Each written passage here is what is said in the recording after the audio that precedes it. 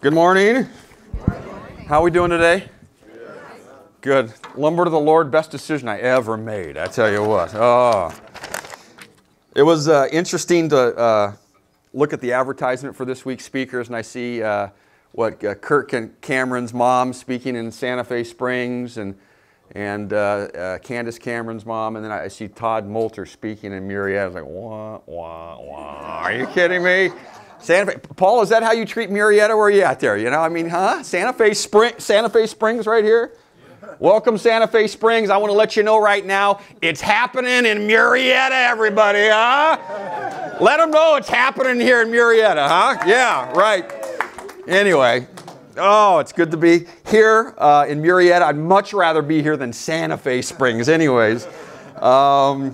You know, I feel compelled simply to do two things in my life, really, and that's to preach the Bible and to shepherd people, and that covers in a lot of ground. And yeah, God called me out of the business world, and I felt for the first time in my life, like the audible voice of God said, "Are you really going to put your life where your mouth is, you know, and do this?" And I said. No. I said, yeah. And so 2005, right into ministry and seminary and past a couple different pastorates. So there's no better thing than to serve the Lord. Amen. Amen. I believe that God. I wouldn't be here. I got a lot of other things I could be doing this morning, but I believe that God's got a word for you this morning, without a shadow of a doubt. So I just want to pray really quick. Lord, I'm here simply because I believe you've got a word for these dear people. I don't know any of these people. I don't need to know them. I'm not going to change their life. You know them, and you have and will change their life, God. So God, I pray that you would speak. I pray that they would have ears to hear and that they would have courage to act upon what you are impressing upon them this morning, God. Thank you for this business and for this forum, God. And we promise we'll give you, and it's going to be hard at times, to give you all the praise and all the glory and all the honor for the things that you are doing and will be doing in our life.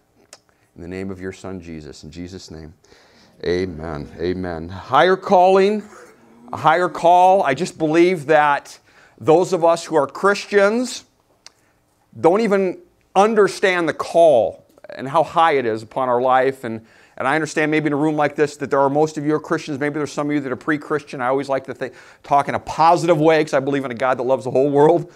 And so Christian, pre-Christian, but I believe it's to be Spirit-filled and to be on mission. To be on mission. What's mission? Well, Jesus walked around and he told guys, "Follow me and I'll make you fishers of men."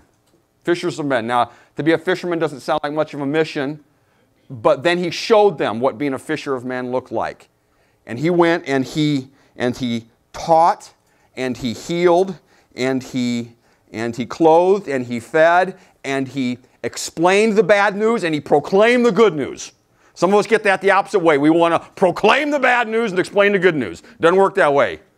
Explain the bad news and proclaim the good news. And that's what he did, and then he died for them. That's the mission. That's the call. That's the high call that God has placed on your life and on my life when you're a follower of Jesus Christ. And I'm not sure that we want to at times understand that that's the case, but it is. So I'd love to just for a second look with you, not a second, pastors say that, just for a second, it's never a second, is it? I know, just for a few minutes. I'd like to look at the beginning, where the mission began, and understand. And I want to encourage those of you who are Christians, okay, in this room. I want to encourage you in the mission that you're on. For those of you that are pre-Christians, I want you to get a better, maybe more clear picture of what it really means to be a Christian on a mission. Because I think in this world, and you're in the business world, you're out there, you're dealing with people, they find out you're a Christian, they have an immediate response or reaction. Not always positive, is it?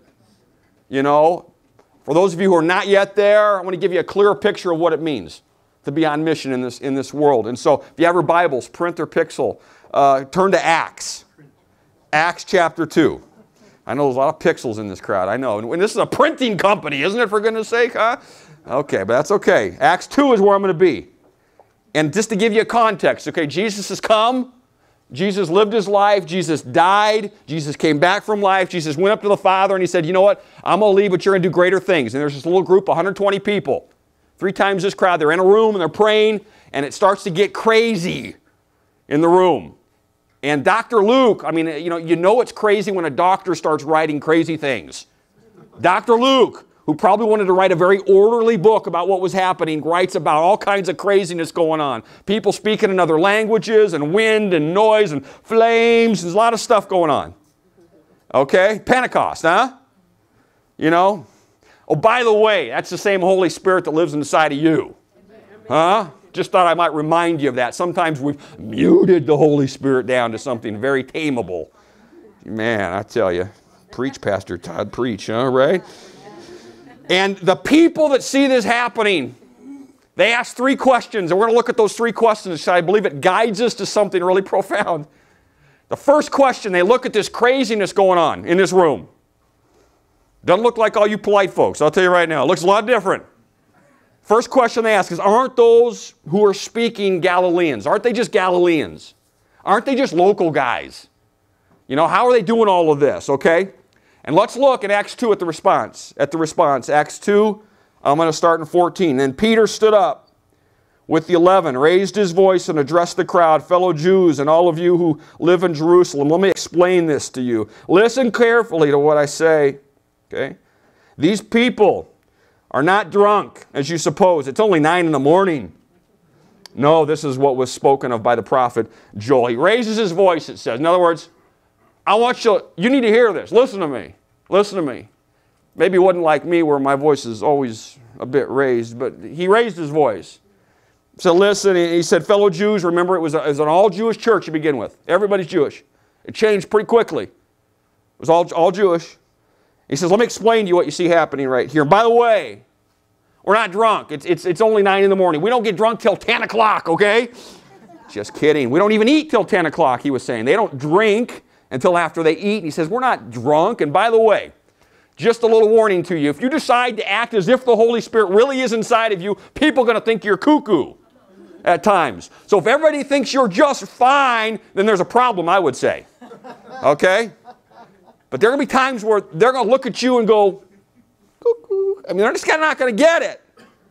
And they don't get it in this scene right here. They don't understand what's going on with these Galileans, these local boys that are acting like they're not local boys. He says, this is what Joel spoke about. 800 years ago, he says, Joel spoke about this. This is going to happen. And he's talking to a group of people. They knew their Bible. You know, there wasn't a biblical illiteracy problem like there is today. Sorry. Back then, they knew it. They knew it, and they knew exactly what Joel, he's just going to go over what Joel said and remind them of what they already know. And I think that's the call for most in pastoral ministry, is simply to remind people of what they already know. I'm not going to tell you anything today where you're going to go, God, I never heard that before. I'm going to encourage you in the things you already know, because the things you already know, you need to act upon. And so this is what, so hey, isn't this a group of Galileans? And he says, no. This is what Joel talked about. And then in 17a, he says, in the last days, here's what Joel said. In the last days, God said, I will pour out my Spirit on the people. Stop. He says, the last days, by the way, we're in the period of the last days, he reminds them. The time between when Jesus came the first time and when he will come the second time. Does that describe our days today? It does. We're in the last days. Now, I don't understand time, so last days could mean a lot of things, but I'm just saying. He says, you know what? In the last days, Joel said, God will pour out his Spirit upon his people. Now, pour, not sprinkle, not just flick, not just, hey, why don't you put your toe in? I will pour out, I borrowed a car a few months ago because I was looking for a car for my daughter. Long story, you don't need to know it. Oh, it's a good story, but I'm not going to tell you right now. But anyways, I'm driving a car, I'm on the freeway, and it started to rain, and the wipers were horrible, and it was pouring, I had to pull over on the freeway. That kind of pour. A life-altering pouring down of God's Spirit upon his people. Where you can't deny it. It's undeniable. He doesn't say, I'm going to trickle it down. I'm going to just douse them a little bit. He says, I'm going to pour it out on my people. I'm going to pour out what? I'm going to pour out my Spirit. I'm going to pour out myself. Talk about downsizing, huh? God gave up heaven to come down and be inside of you. Now, if that ain't the downsize of all downsizes, I don't know what is. But he says, in the last days, you're going to see it. I'm going to pour out my Spirit upon my people. And see, the Old Testament understanding was the only people that got poured out on were the priests and the leaders. And the New Testament, man, even you, even me, it's going to get poured out upon. The fact that Peter's standing there preaching says it. Peter couldn't put two words together before the Spirit came. Right? Every time he opened his mouth, he put his foot in it, right? Come on now. In fact, one of the last interactions he had with Jesus, Jesus said to Peter, man, you know, you're the rock I'm going to build. And then he talks about the fact that, Peter, you're going to probably die and it ain't going to be so good. And Peter says, what about John? What about John? This guy has got the Spirit of God poured out in him. And he begins to bring it. Okay, the question, like lose track of what the question was. Aren't these just Galileans? Aren't these just local guys? Answer, yeah, they are. But when you follow Jesus, you get God. Huh? Yeah, I want to follow Jesus, but I just got to tell you, when you follow Jesus, you get God. You get all that comes with God. And I think sometimes we don't think much about that because we want to follow Jesus, and that feels different than getting God. And so I'm here just to encourage and remind you, when you choose to follow Jesus, you get poured out upon you the self-existent, self-sufficient, self-sustaining God. That means He is the author and the perfecter and the interpreter of all life. I'm just here to remind you that when you follow Jesus, you get God, and poured out on you, you get the integrated, the perfect, the immutable God, which means He gets His nose in everything and He fulfills His promises. You get poured out upon you, the infinite, bodiless, omnipresent, omniscient, eternal God. He is above space and time. You get poured out upon you. Preach, Todd, the purposeful, all-powerful, sovereign God. That means He's got a plan for every one of your lives, and He will see it through. I'm here to remind you that when you follow Jesus, you get poured out upon you, and here it comes. The holy, loving, awesome, truthful, faithful, graceful, merciful, long-suffering, patient, constant, good, wise, and generous God. Amen? That's the God that you get. And I know that you feel scared at times, and I do too, but that God lives inside of you. I know at times you'll feel weak, and I do too, but that God lives inside of you. I know at times you question yourself, and I do too, but that God lives inside of you. And I know at times you do things that you wish you wouldn't do. I do too, all the time, by the way, but that God lives inside of you. And I know there are times where you doubt, and I do too, but that God lives inside of you. And I know there are things in your life that happen that you don't like. The same things happen to me, but that God lives inside of you. And I know that there is hardship and difficulty and maybe even success that wants to pull you away from God, but that God lives inside of you. When you follow Jesus, you get God. And for this mission that He sent us out on, we are more than equipped, my brothers and sisters, to tackle the job that He's given us. And by the way, what's the one thing that fishermen have to be the best at? It's a P word. Patience. Patience. And I have to remind myself this. All of this within patience. You know, as we work with people, as we love people. You know, sometimes my own church pastor, settle down. We're coming. Not fast enough, but we're coming. Who here can testify to the fact that God has been patient with them? Amen? Amen. Oh, man. Question 2. How is it that each of us hears in our own native language? Okay, Galileans, local people, but how is it that we can all hear in the language that we know? 17b and 18. Your sons and daughters will prophesy. This is Joel's prophecy. Your young men will see visions. Your old men will dream dreams. Even on my servants, both men and women, I will pour, there it is again, pour out my Spirit in those days, and they will prophesy. Oh. Think about the barriers being broken down there. He says sons and daughters and servants. Huh? Prophesy. Let's just give a simple definition of prophesy, okay? To speak God's truth into our culture. Okay? To speak God's truth into whatever culture He has plopped you and I down into. And He says that sons, daughters, and servants. Look at the way He breaks the gender barrier down. Huh? Sons and daughters will prophesy. Look at the way He breaks down the socio-economic barriers. Servants and those they serve will prophesy. Barriers are falling down. Then He says young men and old men. And look at the way He breaks down age barriers from age 13 to 113 and beyond. Young and old will have visions and dreams. I think He references men and then gives a visual there because we're just so visual, you know. They'll have dreams. They will hear from God, they will see from God, and they will understand. They will understand what God is saying. You know, this is what's going to happen. The young and the old will all, I mean, the barriers are just breaking down. I was thinking this week, I'm not sure that in my church, I'm not sure we understand grace. And I understand it's a big thing, okay?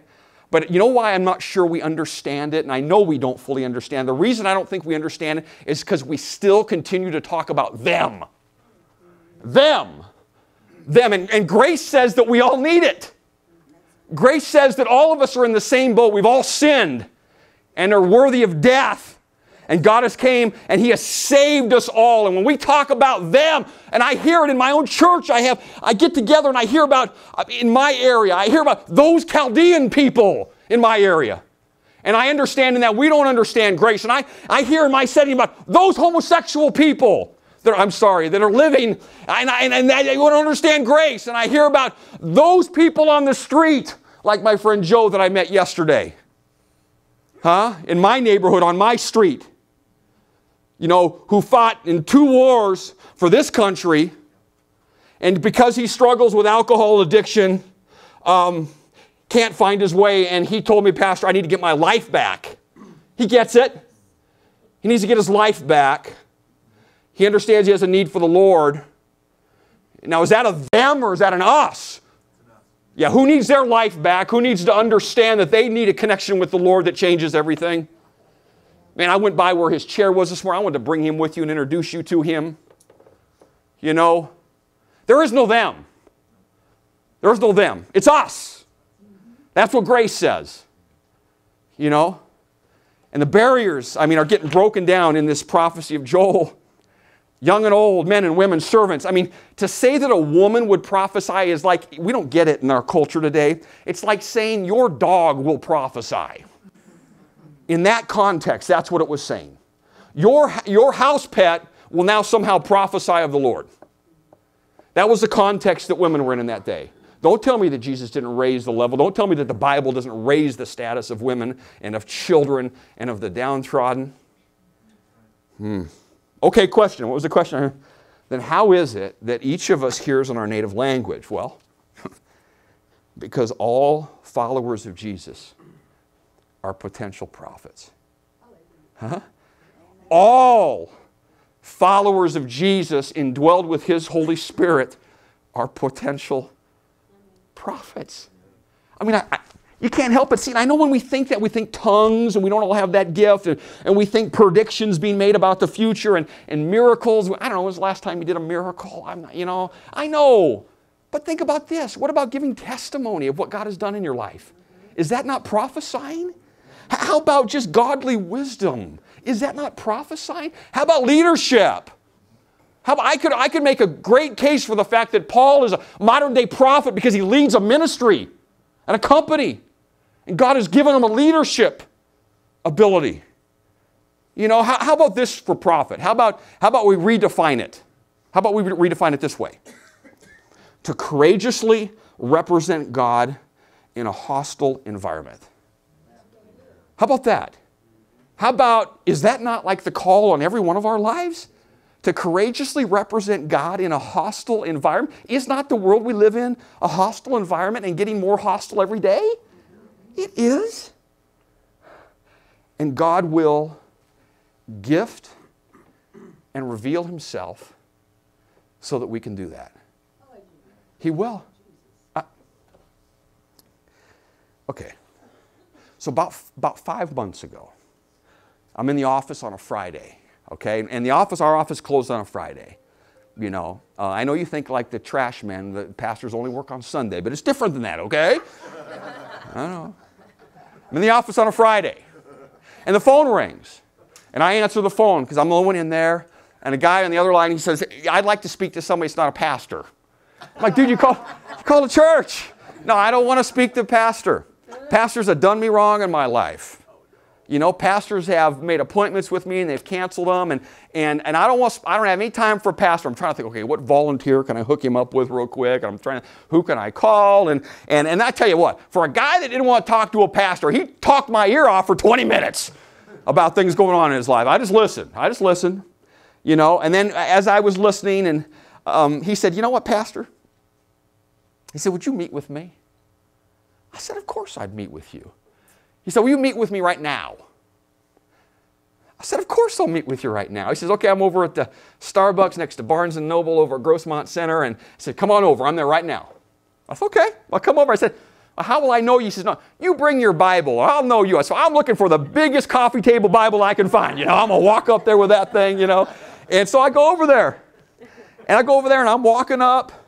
And sure enough, right out in front of the Starbucks over here, I hear this psst, psst. There's this guy. He's got this big backpack on the table. And so I go and I sit down and start talking to him. And funny things I notice about him, you know, like he had a hat on. He had a white shirt that was like pressed. It had like the creases in it, you know. Just things like that, you know. His backpack was clean. It wasn't like, I didn't think he was off the street, you know. And I noticed his hands were like soft and supple hands, you know. So, no, he had soft hands. I don't know. This guy's weird, I know. But no, he had soft hands. And we sat down and talked. And normally when I meet with people, I listen a lot because people are talking and I'm just listening. He was asking me all kinds of questions and I was talking. And he was asking me about what my weaknesses are and when was the last time I had a bad thought. And I said, on my way over here, I had a bad thought, you know. No, he was asking me questions and I was trying to give him honest answers. Like, when was the last time you looked at something on the computer you shouldn't have? I mean, stuff like that. And I'm trying to tell him what's a computer. No, I didn't say that. No. No, and so I was asking him, and he was saying, you know what, I don't have any time for pastors because a pastor stole my wife. And a pastor stole all my stuff. I don't have any time for pastors. And I had told him, you know, stuff is not my thing. He said, I might steal your wife. No, I didn't say that. No, it's just stuff's not my thing. And so my phone was sitting on the table. He grabs my phone. He says, Pastor, can I have your phone? And I hesitated, and he goes, Pastor, I see you're hesitating. And I said, I'm only hesitating because I communicate with my wife and my kids, and they're all out there driving. But you know what? And all I could find out about him was his name was Chris. He was retired Air Force. And so I said, you know what, Chris, here's my phone. I don't need my phone. He said, I don't want your phone, Pastor. And he slid it back on the table to me. My keys were sitting on the table. He grabbed my keys. Unfortunately, I just drive a Science. That's no big deal. But I mean, you know, no, he says, Pastor, can I have your car? And I said, you know what, Chris? There is nothing more important to me in the world than that you would know Jesus Christ and Him crucified. There's my key. I'll walk you out to the car right now. I don't want your car, Pastor. I don't want your car. By that time, I need a drink, I'll tell you right now. So, you know, and we're at Starbucks. I said, I'm going to go and get something to drink. You want something? No, I'm good. I left my Bible there. I'd offered him my Bible. He turned me down. So I left it there, went inside, came back out. He was gone. Just my Bible sitting there. Went to go pick my Bible up, and there he was. Do you think I left, Pastor? Well, I kind of thought, /hope, maybe you did, you know. No. He said, Pastor, hey, I appreciate every minute you've given me. He said, just a couple more minutes. Would you walk through the mall with me? I said, sure, I would. Sure. So we're walking through the mall. And as we're walking through the mall, a guy walks right up to me, gets right at my face, and he goes, are you a Christian? I said, like, is this Halloween or something? What's going on here? You know, he says, are you a Christian? I said, I am a Christian. He says, do you know that we've been chosen since the beginning of time? I said, I do. And he walked away. Just walked away. And we're standing right next to an ATM machine. And he says, Pastor, would you go get $60 out of the ATM machine, a $20 bill for every day that Jesus Christ was in the tomb? I said, I would. I went and got $60 out. And he said, Pastor, would you take the $60 and would you put it in the book of Job for me with your business card? I said, I will. He said, now I'll take your Bible, Pastor. I gave him my Bible. We walked to the curb, and he said, I appreciate it. He said, you'll never regret spending these few minutes with me. And I started to walk away, and I looked back, he was gone. I started to think. He said his name was Chris, and he was retired Air Force. He said his bride had been stolen from him by pastors. And that these pastors had taken all of his resources as well, or tried to. And I said, Lord, what do you want me to know? What do you want me to know? You see, I'm nobody. And God saw fit to send one of His messengers to have a 20-minute appointment with me, because here's the deal. God will gift and reveal Himself to anybody that He cares to. That's right. And that includes all of us in this room. Because we are all, as followers of Jesus Christ who have God, we are potential prophets in the context in which He has called us to be. And I continue to pray on how to understand and to be able to deliver that message. And believe me, there's been a little bit of Job in my life right now. I could tell you about it. And the opportunity to speak with pastors about that message. Yeah. Okay, we follow Jesus, we get God. All of us are potential prophets. The third question was, what does this mean? Yeah, that's a big one, huh? What does this mean? What does all this mean? He says this in verse 19, I will show wonders in the heaven above and signs on the earth below, blood and fire and billows of smoke. The sun will be turned to darkness and the moon to blood, and before the coming of the great and glorious day of the Lord. And everyone, say that with me, everyone who calls on the name of the Lord will be saved. It says there will be wonders and there will be signs, extraordinary events, good events and bad events. We see that in our world today, don't we? Extraordinary events which are ushering in the end of the end. The last days, and we're in the end of the last days, if you haven't noticed. Blood, smoke, and fire. Not earth, wind, and fire. Blood, smoke, and fire, okay? I mean, this is Revelation, folks. I mean, blood in Revelation 6:12, smoke in Revelation 9:2, fire in Revelation 8:5. And the sun will get dark and the moon will turn to blood. The universe will begin to scream out, what have you done to us? The universe is groaning right now. I mean, in so many ways. And there will be that day where it will scream out, what are you doing? And he says it's, Joel's prophecy says it's before the great and glorious day of the Lord. If it's a judgment day, why is it a great and glorious day? Well, it's the difference between like being prepared for a test and not being prepared for a test. Huh? When you're prepared for the test on test day, it's no big deal. You know, it's good. I was talking to my son as we were driving home yesterday, and he struggles in school, and he has 3 sisters who don't, and so that's even tougher for him. He's like, Dad, I got a B- on a history test. And I'm like, great. Did you study? Because I know that you've been getting A's on all your quizzes in history. And he goes, no, but I got a B-, Dad. I said, son, that's great, but just imagine what it would be like if you'd studied for it. It's a great and glorious day for those that know Jesus Christ, who get God. Huh? And everyone who calls, everyone. What is calling on the name? There's no, I've been looking for 47 years. There's no prayer in here. How about this for calling on the name of the Lord? Help! Help! I know I'm broken and I need you. Help me today. Help me. That's good. That's good. Everyone who calls on the name of the Lord will be saved. And you know what? This is the time and period that we live in, a period of grace. And I don't know if you want to hear this. I don't. But grace has a shelf life. It does. One day grace will be done. This is the time. This is the time of grace. Is there an urgency that begins to well up in your soul? Because this is your time. This is my time where we live in this grace-filled period. You get one life and one body to live it in. To be fishers of men. What are you doing with it? What am I doing with it?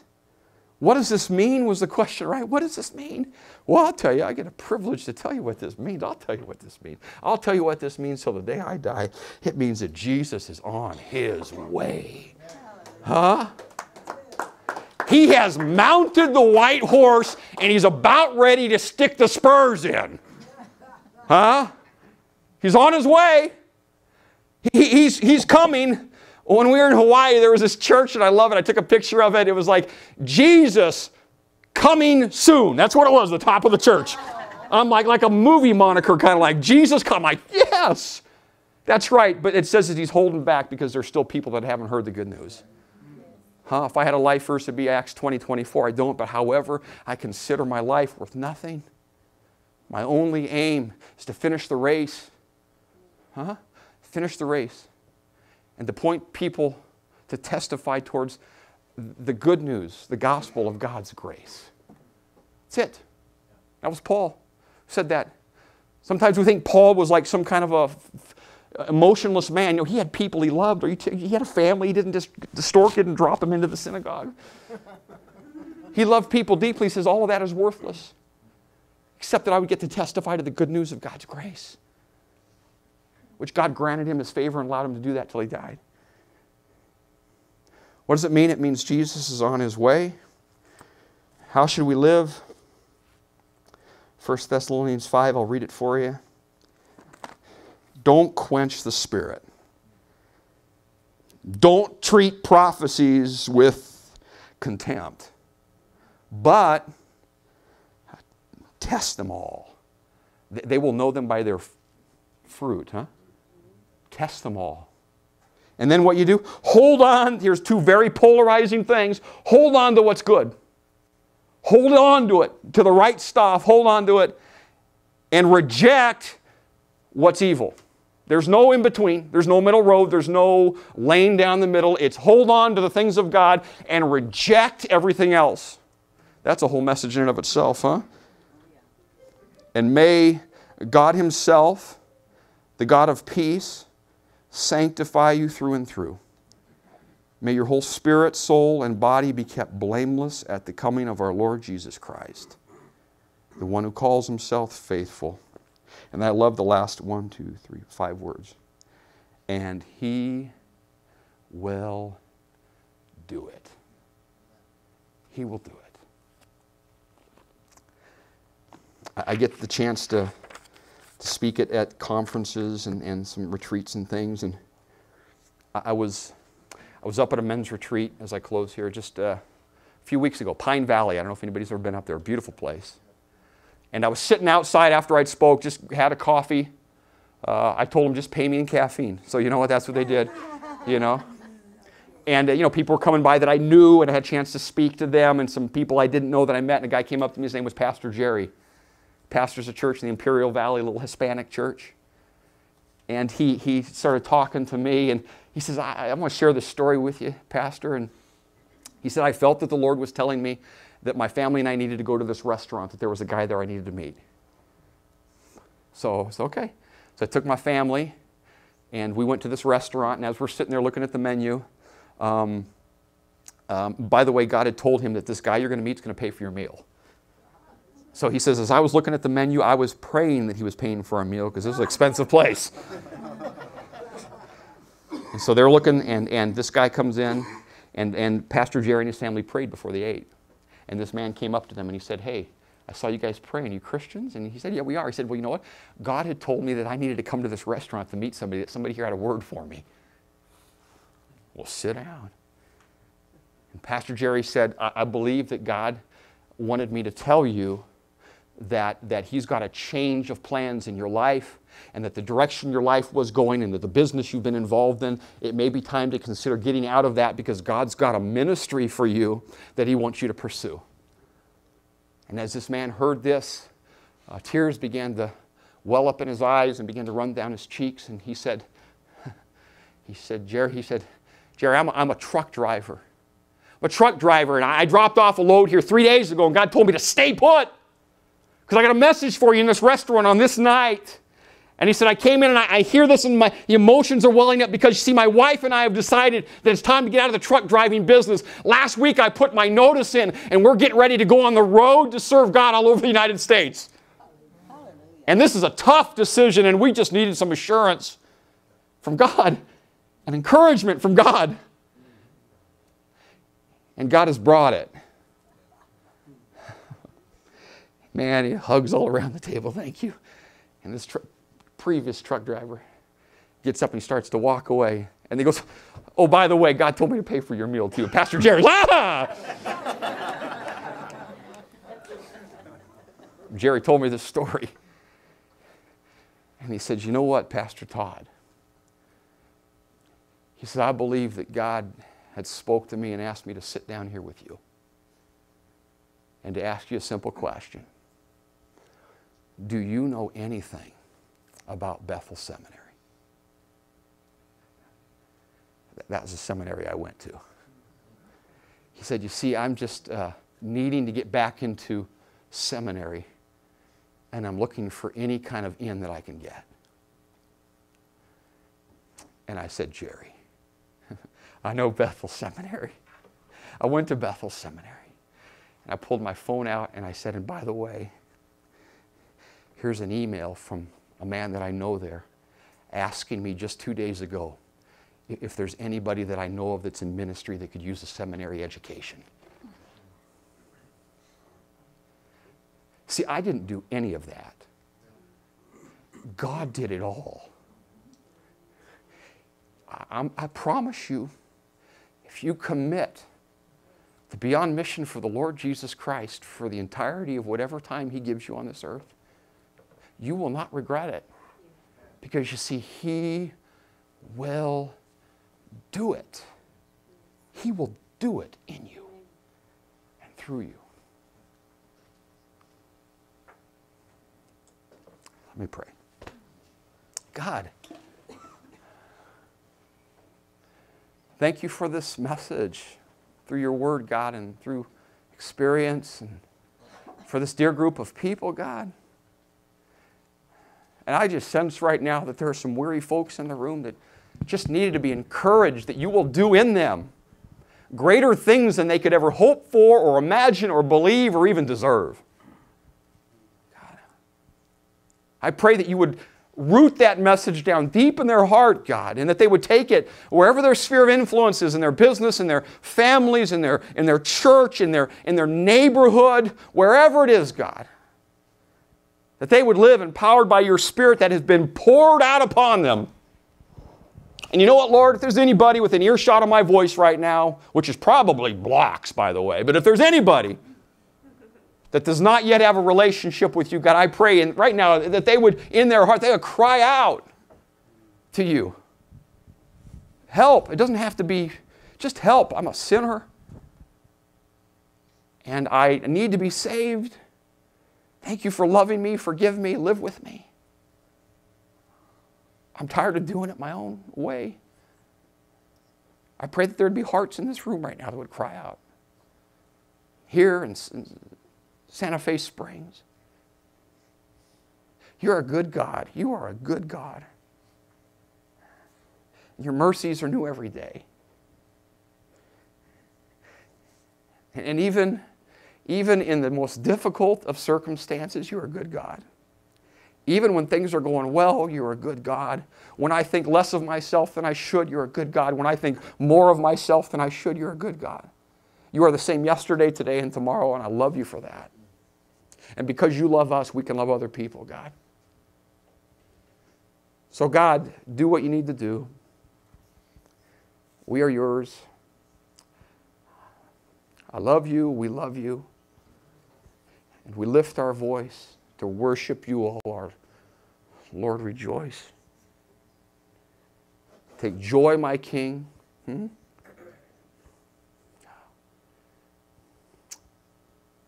Thank you for today. And I ask all of these things in the great and the glorious and the mighty name of your Son, Jesus, that one day every knee will bow and every tongue will confess is Lord. In Jesus' name, amen. Amen. God bless you.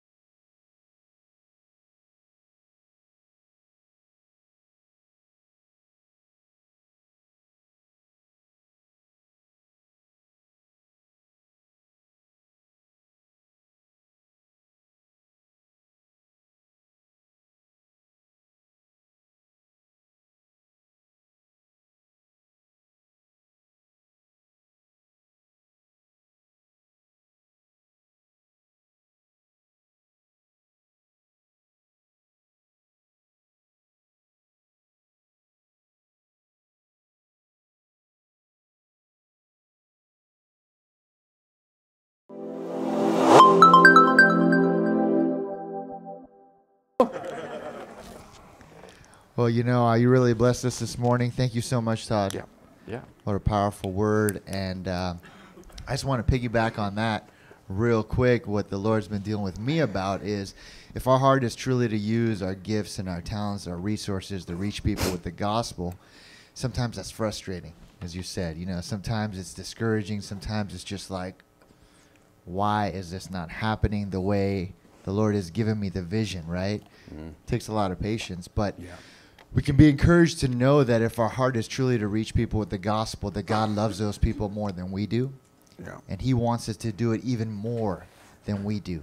So in his perfect timing that he will bring that to pass. He'll do the work. Yeah, that's right. Amen. That's right. So we're going to open it up for a quick Q&A. Take about 5-10 minutes. If you have a question, make sure you raise your hand. Please wait for Roger to come over with the mic. We want to make sure we have everybody hear your question.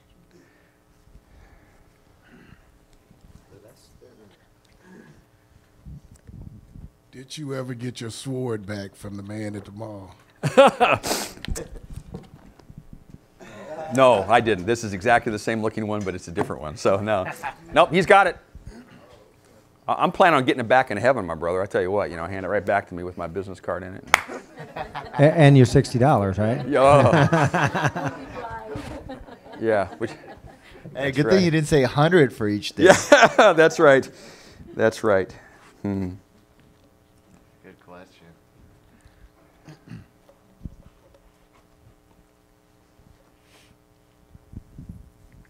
Do you think you could give us a little animation and excitement? Yeah. Really ram it home. Just kidding. I'll work on that. I know. Amen. Yeah, I'm sorry. It's just, yeah. I'm not sorry. No, never mind. I'm not sorry. Yeah. Yeah. Tell us a little bit about your church. Yeah. Legacy Church is 5 years old. I came 2 years ago to Legacy, built a relationship with the pastor there who planted the church, who was a professor of mine in seminary. We just started to talk a little bit about that. So it's a church of about 400 folks and growing. We meet in a middle school, have offices next door, and are just committed to our neighborhood in La Mesa and out from there, you know, but it's a good place to be. I was previously at Whittier Area Community Church in Whittier, which is a larger church in Whittier that we had been at for 27 years. So that was, you know, even though it's just a couple hours away, it's a big call for us to consider that. It's the only home our family's ever known, but you know what? Anywhere, anyhow, with anybody, at any time, that's the call, right? Right? Right? So, yeah, so we've been there 2 years. Yeah, it's been good. Right back here. Thank you for your transparency. That was amazing. So has Chris revealed himself in any way, or has God revealed Chris back to you in any way? Yeah, you know, it's been just kind of unfolding. I really kept it to myself for a while, not knowing what God, I felt responsibility, you know, for how to, and so I've had the opportunity to share some of that with some pastors, and began to just talk a little more publicly about what that is, encourage people. I've seen that, you know, we talk about angels and your powers are not against flesh and blood, but against blah, blah, blah, you know what? And that was like a little bit of a moment where I said, this is legit, man, this is real. This is real. You know, I shook his hand, you know, and I know that I will not see him again, you know, so to be able to encourage people in that too, and I don't know, you know, the Job stuff scares the daylights out of me, but maybe it was preparation. Our family's on a journey right now with some challenges. You know, we have 4 kids, so there's challenges, you know, and so we're trusting in the work God did in those 3 days in the grave to get us through right now, you know. So yeah, so it's just unfolding, and I don't know, it's taking shape, and maybe different things will begin to raise to the surface at different times. But yeah, yeah, and that doesn't happen that's like, you know, it doesn't happen to me. It's not like I could say, oh, here's one of 1,000 angel stories I have. You know, that was a unique experience for me. Do you remember what section of the book of Job you put the $60 in? Oh, good question. I don't. I don't remember where it was. I would have shot for the back of Job, you know, for the, you know, if I'd have thought quick enough. I could have gone straight for the restoration part, you know, bam, right there, and he had more than he had the first time around. But I didn't think that quick, you know. I just shot it in there and was off and running, you know. But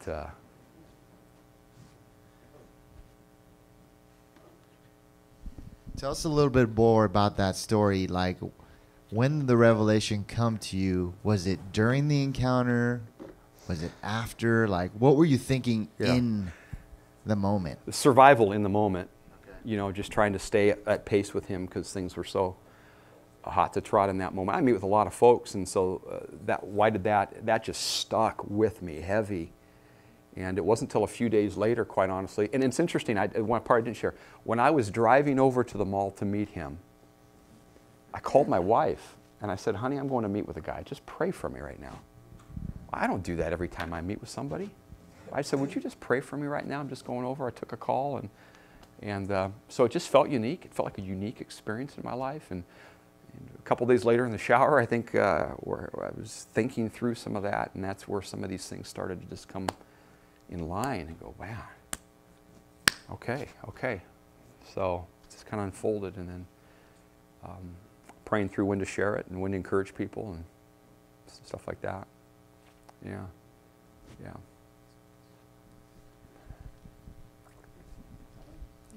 I was really touched by the story about the man in the restaurant and that message, because I feel like I have a business that is keeping me from my ministry. So that was really nice to hear that message from God that maybe I need to let that business go. Okay. Yeah. May God give you the courage, huh? To act upon whatever he's calling you to. Whether it is your business is your ministry, or I got something else for you. I got something else for you, if it's keeping you from that, you know. And so to know in your soul what God is. Yeah, I exhibited I'm an artist and a writer, and I was able to do more of that last week. Yeah. And my heart wants to be there, and God wants to work through me there. Yeah. And I don't even want to go to my other job. Yeah, yeah. What is your name? My name's Helen. Helen, I believe that God will be with you and be all of those things for you wherever you are. But he's made you a certain way, and there will be avenues and things that you can be involved in that will just feel like this is what God has created me for. And to lean into those things. I mean, come on, we've all had seasons of life where we've been places where we've said, Lord, just get me out of here. This doesn't, you know, but God says, I got something for you there too. But boy, when you get aligned with your gifts and your passions, like that's your sweet spot. And when you get in your sweet spot, when you have those moments where you say, Lord, I was made for this. Oh, man, there's nothing better. There's no drug, there's no experience, sexual or otherwise, that can match that. You know what? Yeah. Did I just say sexual? I did, didn't I? Yeah. Yeah. You said otherwise. Otherwise, that's what I said. Yeah. So, God bless you. Hey, I got a couple of thoughts for you, Todd. We've been blessed to have you up at the Santa Fe Springs store, and I got a text message from Elizabeth just saying what an amazing message, and they just wanted to give you a big hug. Oh. And a thank you. For me personally, love Liz. As I remember some of the other messages that you gave, and maybe this is a little bit off the track, but I don't know how to ask this except, you got a couple of redneck jokes for us? Oh gosh, yeah. Roger warned me. I don't remember any of those redneck jokes, you sucker. You know, yeah, yeah. When you mow your lawn and find a car, you might be a redneck, you know. When you go to family gatherings looking for a date, you might be a redneck. No, anyway, I don't know. I might have a few, Paul. What's wrong with that? Yeah.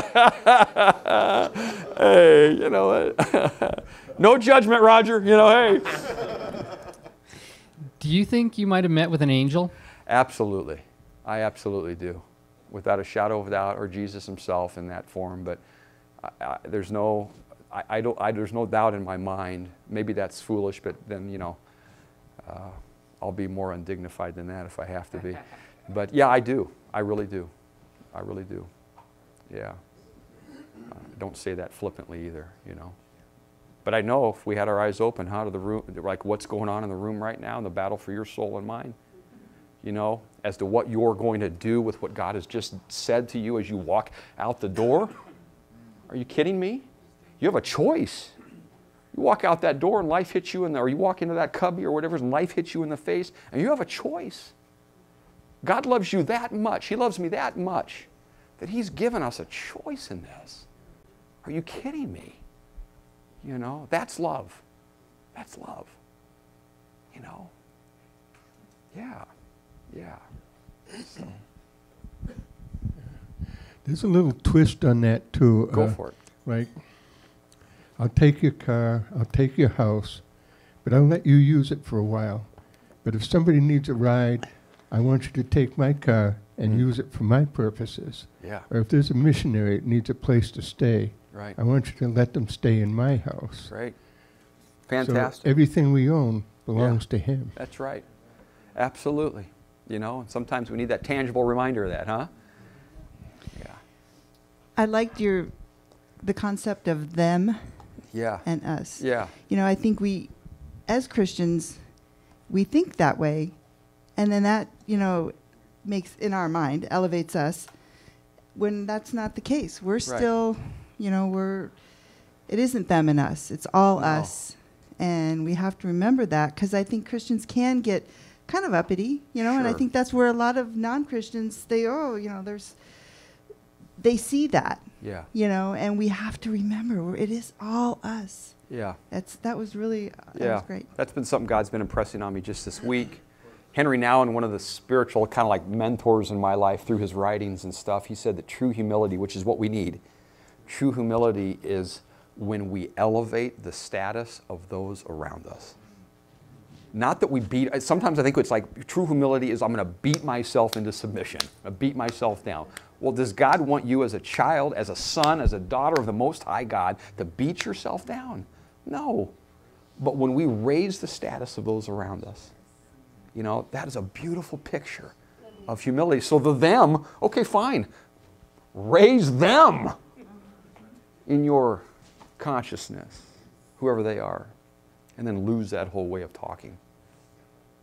Yeah. Any other questions? Okay, we're going to actually have Keith Potter pray for you. Oh, great. In closing. Can I just tell you, I either met your friend Chris or one of his friends, and I'll say this in 2 seconds. Yeah. I was leaving a comfortable pastorate to launch into the mission field. It was the hardest decision I ever had to make. Yeah. Was taking my family to Santa Cruz up in the Bay Area for the last time. We love Santa Cruz. We Yeah. always went there just to get away. And I was just stressing and straining over this decision. I'm walking down the street, and there's a man leaning against a wall with his knees hugged up to his chest. And as I walked by, he said, "Excuse me." And I said, "Yes." He said, "The decision you're about to make, the change God is asking you to make, He will give you the courage to do it." Wow. Yeah. And someone asked, "Did you know it was an angel at the time?" No, I walked another block before I went, "You idiot." Yeah, right. And I ran back to look for him, and he's gone. Right. Right. And all I can say is, I know Yeah. God wants to do these things Right, for us. And right. sometimes our eyes aren't open to it. So I just want to say, make a friend. Yeah, or one good. of his friends. Yeah, One or good. the other. Did he have a shirt with a crease? No, Yeah. Lord, you know Todd and what he has to offer. What he's given to us, he gives to others. We pray for all the energy and all the passion, all the health and all the brokenness, all the good, all the bad, all the pieces and parts of Todd to somehow just get rallied together so that he can just be this agent that you want him to be. He has been for us this morning, and I'm grateful. And I pray that he can do it for others. I pray for his family. Whatever this unspoken matter is, you know it well. And we just ask you'll give him the courage and the resources to get through it. And even to see you in it somehow. And just pray, O great Redeemer, that it could only be good somehow in your hands. And that's what we're praying for. And then I pray for this place. Yeah. What a privilege to be at Trinity Worldwide Reprographics, a place where we can hear the gospel. And I might even add, get really cool signs and banners and other things done. That's right. I just think this place rocks. And I pray you'll even give us reasons to have to come and make printed copies of all kinds of things. I pray, dear God, for a blessing on Great this work and ministry. Great blessing. And then for each person in this room, I pray that you will somehow work these divine encounters so that we can believe more tomorrow than today and more the next day than tomorrow. That you're alive, that you're active, and that you really are Lord of the circumstances of our lives. So we submit ourselves to you again. Yes, it scares us to say that because sometimes you disrupt our plans. But with as much heart as we can muster, we say, Lord, have your way with us. And we pray for it in Jesus' name. Amen. Amen. Amen. Yeah. Thanks.